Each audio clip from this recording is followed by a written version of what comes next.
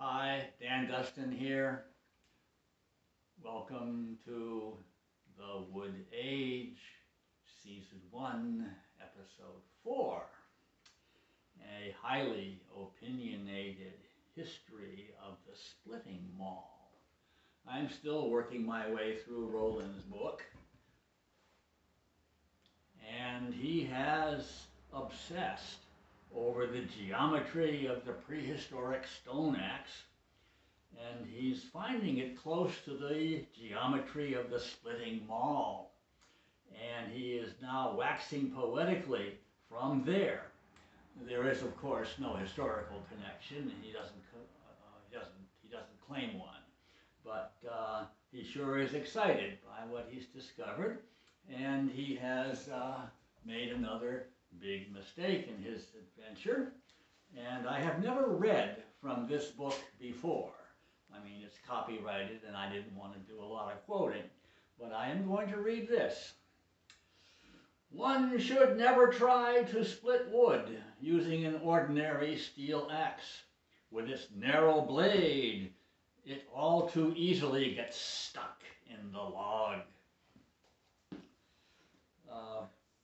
May I drop this book on the floor and stamp upon it? Would be childish, I know, and I'm trying to be nice, but I grew up watching my father split wood with a common ordinary axe. And I spent a fair amount of my life doing the same thing. And here's how it works.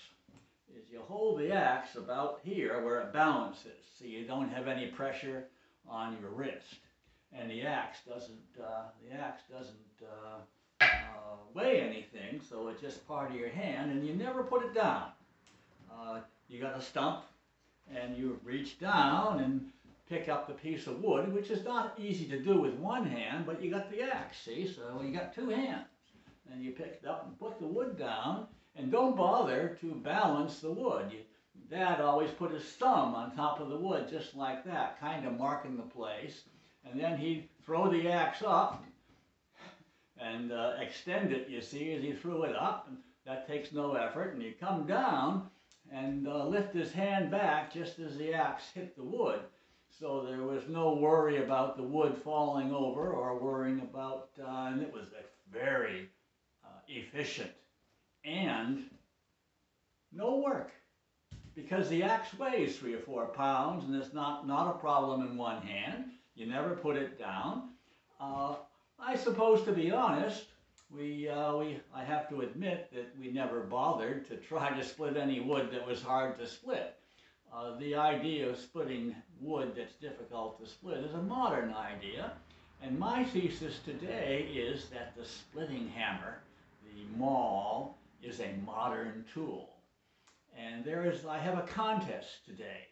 I am betting you dollars to donuts that none of you can find me an intentionally made splitting maul that goes back farther than the railroad. Because my sense is that the splitting maul came from the railroad. Now here's a railroad hammer. I borrowed this from a friend at the flea market, and you can see how the end looks a whole lot like a splitting maul, but it hasn't been used much, and I have no idea what they used it for in the railroad, but there are a couple of places here where it seems to have been driven very tightly between something metal because it's been pushed. And that would require working metal with it. I'm not an expert on the railroad. And this part is beautifully mushroomed, showing us what good metal this is for starters. And this, I'm guessing, is a striker's hammer. Now, a required reading in this course here is the autobiography of Carl Sandburg. It's titled, Always the Young Strangers. And if you want to know what the title means, it took me a couple of readings to figure it out because he doesn't tell you, is just go back to your high school and see how fast it is. You find out that you don't own the corridors anymore. Somebody else owns the corridors. They're full of young strangers. Sandberg's father was a striker for the railroad. He made bolts all day. As the years passed, there came by slow growth, layers of muscle making a hump on his right shoulder. He was day on day swinging sledges and hammers on hot iron on an anvil. Striker for the railroad. And you can tell by the way his shoulder built up that he was swinging a heavy hammer with two hands.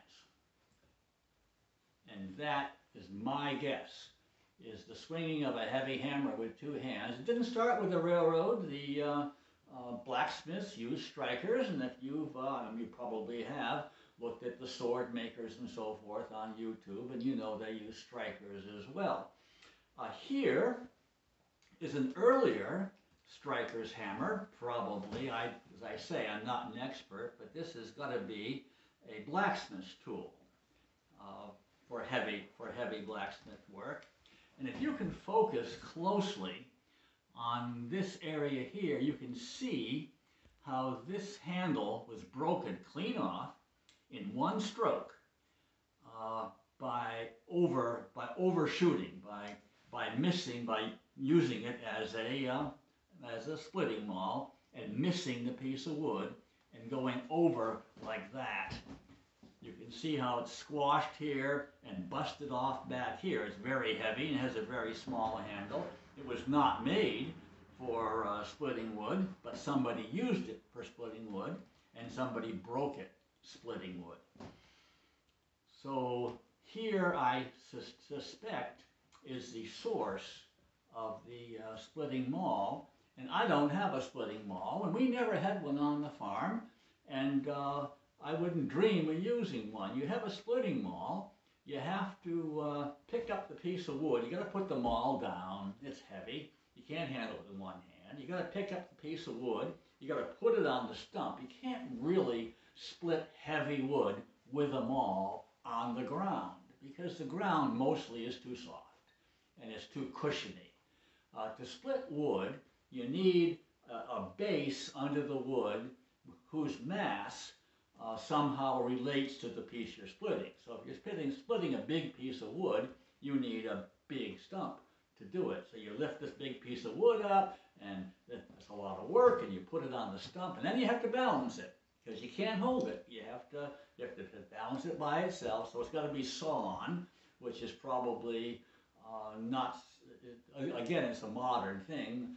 In the old days, cordwood was mostly chopped, and then you pick up the maul and you swing it high over your head, and it weighs about 10 pounds, and you bring it down as hard as you can, and you split this piece of wood, and then you put it down again, and you got to turn the piece, and it's just so much work.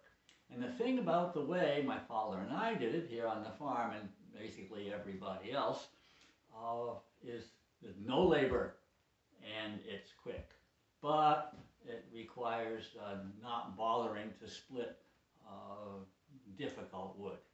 You left the difficult wood in the woods, and this is a principle that has to be recognized. Is this I and Roland, and we all live in our own environments, and we have to remember that our environment is not the only environment. I live in an environment rich in wood.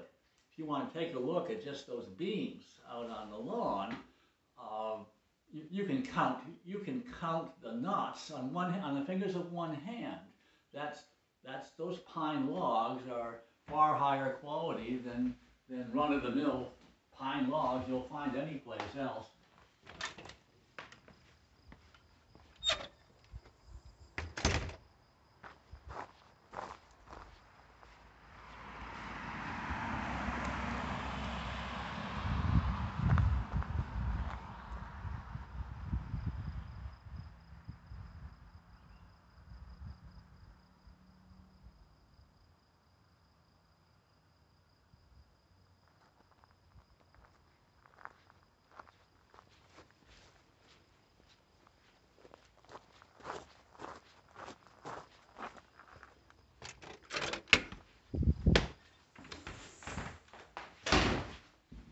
anyway, I know a fellow up in Warner who is a lifetime professional firewood provider.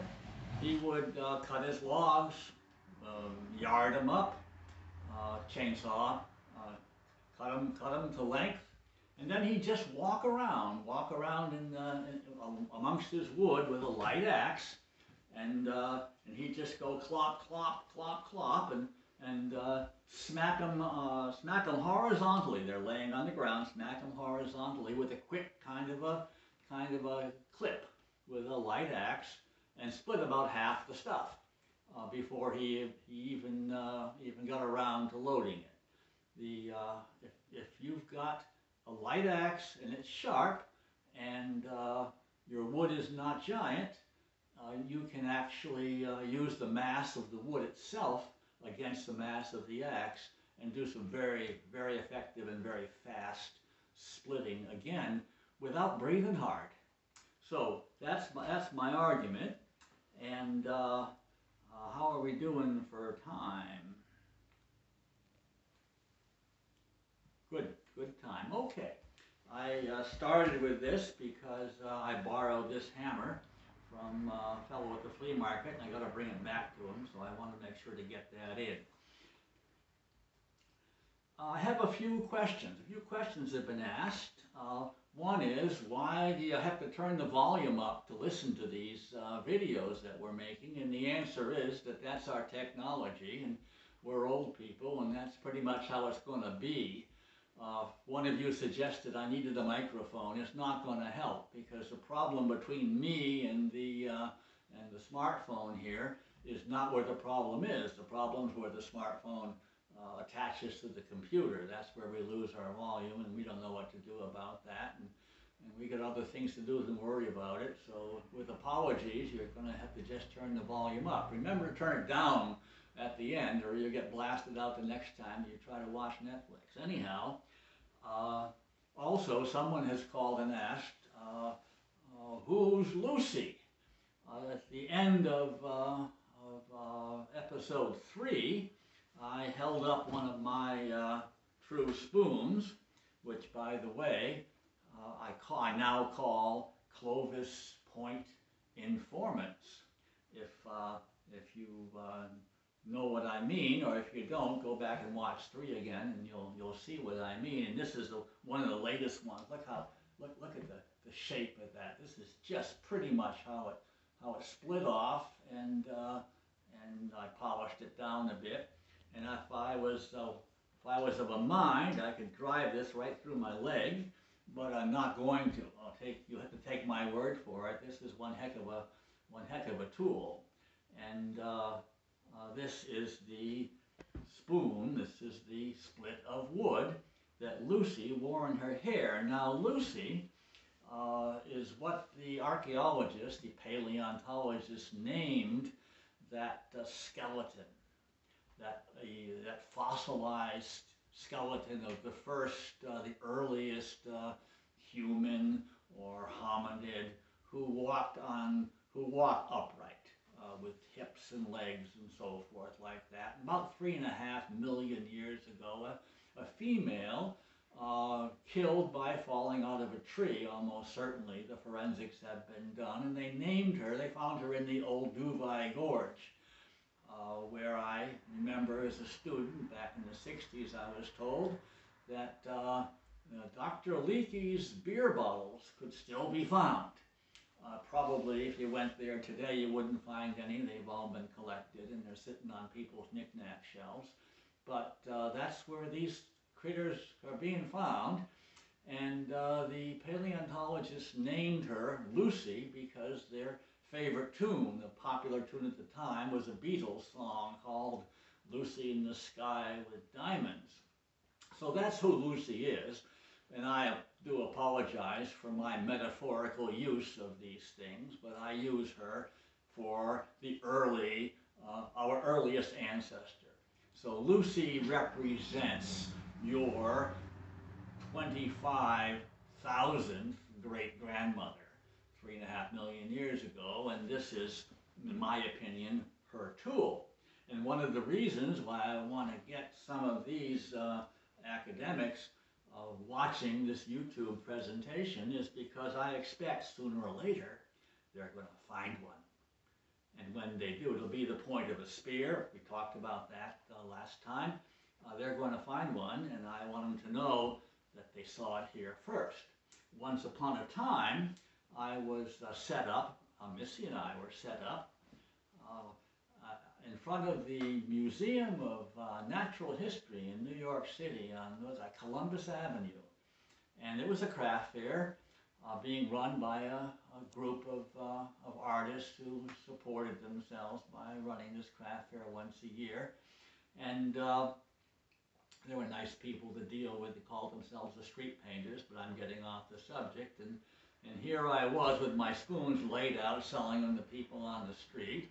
And this fellow came out of the museum, and he came by, and he looked at my work, and he just about fell down. He said, "I've been looking for this stuff for years. I'm an archaeologist, and these are the spoons of the Iron Age." Well, the Iron Age is about 1,000 years ago, 800 years ago, the peat bogs, Tolland Man, and all that. And I expect he's right. I expect that would be how I would be making my spoons split out and so forth. I didn't bring examples here, but you see them there. They're on my YouTube channel. You can find them. You probably already have. And there's evidence all over the place that I'm getting this right. And now I'm talking about the last episode. And let me, those are the only two questions I have. So the job for you is I want each and every one of you to begin making these, and don't forget, split them out of green wood. They'll come out all done. There's not much more to do with them. But be sure to cook them dry in some kind of oil. It doesn't matter what you use. It could be cooking oil in your own kitchen or whatever you got. They're small enough. Make a small one. Do it in a saucepan on the stove, and make a batch, and let me know how you come out, and let me see the oldest splitting hammer you can find, because I guarantee you it will not be older than the railroad. Okay, so those are the questions, and I'm looking for more. You can get hold of me on my